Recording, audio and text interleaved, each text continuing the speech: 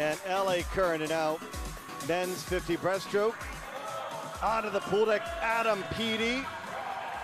Morozov back onto the pool. He's got to get a much better start than he did in the 50 freestyle. It's so intriguing to see a guy like Vladimir Morozov, you expect to get a great start like Caleb Dressel, just didn't get a good jump in the 50 free. He has not looked sharp. I mean, the proof is in the pudding. I mean, you just have to look at the clock and the placement. He's just not sharp thus far these first 2 weeks. In fact, he's not on either medley relay for men, the A or B relay for Tokyo on the men's relay. So that's another shocker right there. And here we go with the best, the man, the legend. Adam Peaty. See his ISL rating, 5th in this event. Again, he is known certainly for his 100 breaststroke. He and Morozov, the only two in this field that have won this event. Morozov won this event a year ago in Dallas. Adam Peaty won this event in Budapest.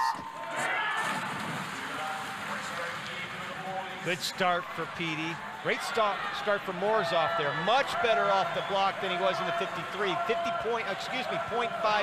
quickest of the field. And Morozov is the one to try to track down after the first 25. Can anyone grab him? Oh, here comes Peaty home and down the stretch. Oh, it's gonna be Peaty! Does it! Oh, jackpot London! Boy, what a race. Down the stretch. Morozov fell down to 4th. 5/100ths of a second over Silva. What a great swim for Silva to get 2nd, but Adam Peaty, boy, he cut it close, didn't he? 26-1, still off of what he went in match 2. But he just looks sharper, you know? I mean, every single race he swims, it just seems he's starting to figure it out. Remember, all of these athletes have not swum for months and months and months in race. Look at Silva right there in the middle, dark cap, Peaty to his left. There's where Peaty went by him right at the end. Boy, it was close. Oh, how close was that? That last stroke, Peaty surged into the wind. Well, in a match of runs, London now all of a sudden has taken 3 of the last 6.